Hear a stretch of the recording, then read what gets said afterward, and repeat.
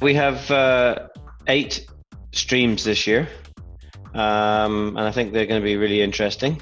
We've got a really high number of papers.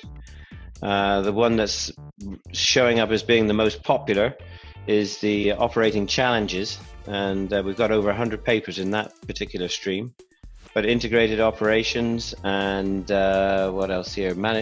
And waste management are also showing as being very popular, as is managing the human factor. I think we're going to have a papers across open pit and underground mining, and also for processing. And I think we should have some really good both operating experiences from different mining companies, as well as looking at focusing on particular technologies. Well, we have an integrated mine stream this year, which is really where the innovation papers will be. That's attracted a good number of papers so far, and the focus there is going to be on how do we integrate all these technologies to create a more integrated mine or plant, rather than looking at technologies in standalone formats. So, for example, mine to mill, how does that bring together everything from geomet in the perhaps in the geology stream through how do we extract our minerals in the most efficient way.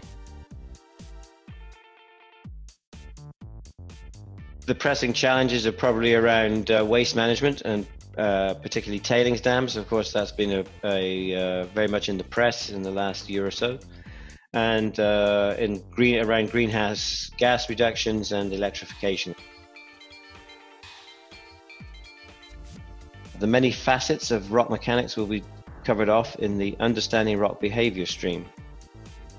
The People stream will look at how we work with employees and communities, and how do we become a more inclusive workplace, engaging all our stakeholders.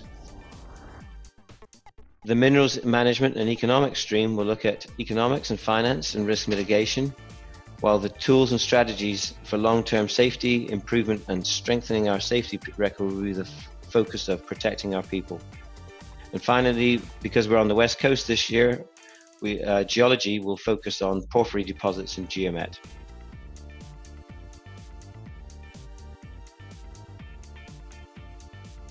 I think the gaps that we're trying to address this year include obviously waste management, especially around water and tailings. I think those are becoming really big issues across all our mining areas of interest. And similarly, greenhouse gas reduction is obviously of great interest to the public, and how do we reduce our GHG emissions, and from that, obviously, electrification has become quite important, or becoming very important. We plan on this being the best CIM yet, and people from across the industry will be there, from operations to financiers, and exploration to processing. Educators, human resource professionals, and sustainability experts will all find something of interest in the 2020 conference. I look forward to seeing everybody in Vancouver in May of 2020.